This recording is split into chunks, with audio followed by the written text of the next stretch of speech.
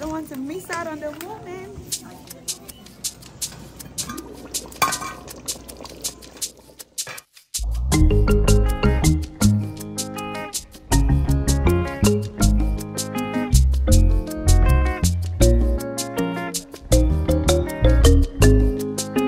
Hello everybody, welcome back to the channel.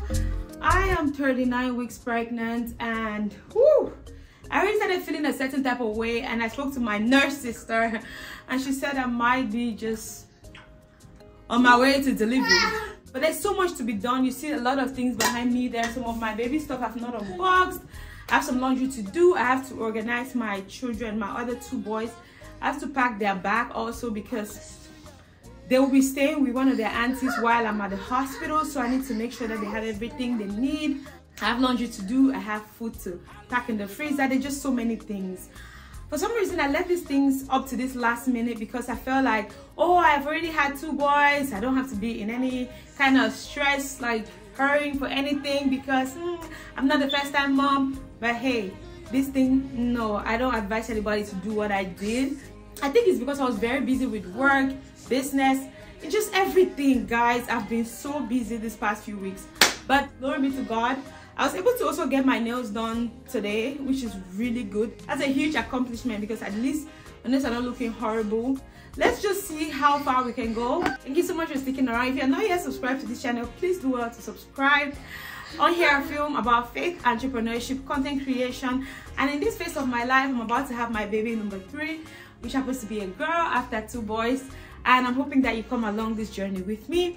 Thank you guys so much, and let's do the work.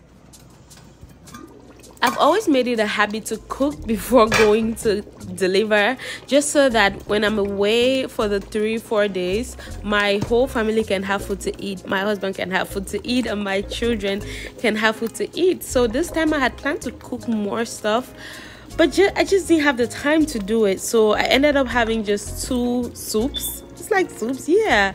So they're going to either boil plantain or rice to eat with it. So yeah, I'm glad I was able to do that. So I'm going to put part of it in the freezer and then part of it in the fridge. Yay!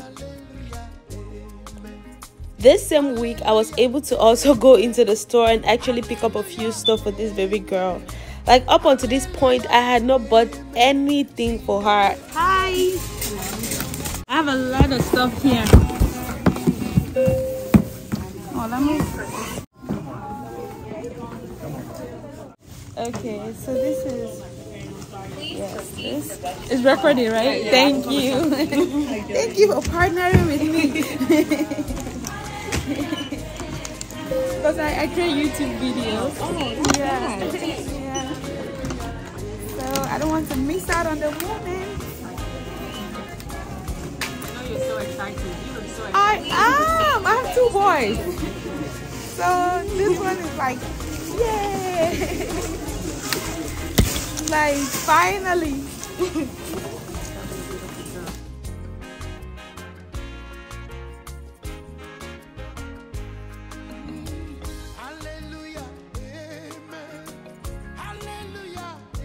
I bought the whole of your store. Thank you. What? Oh, it's the part. Oh, okay.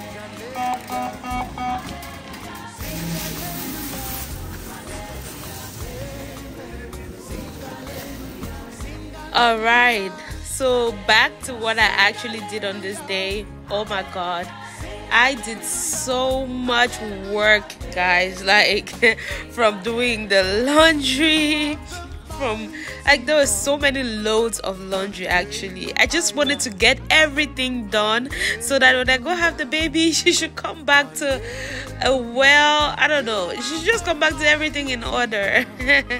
I know I just had that nesting feeling, right? So I was nesting.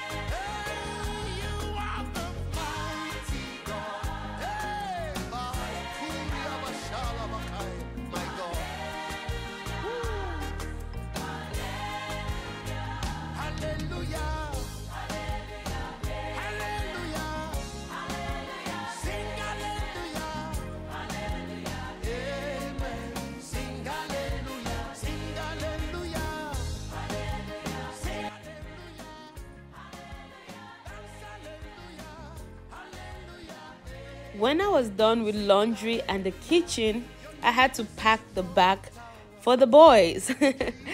Like I told you guys earlier on, they need this bag once I'm away because they are going to be going to their auntie's place to stay there for the number of days that I'll be in the hospital.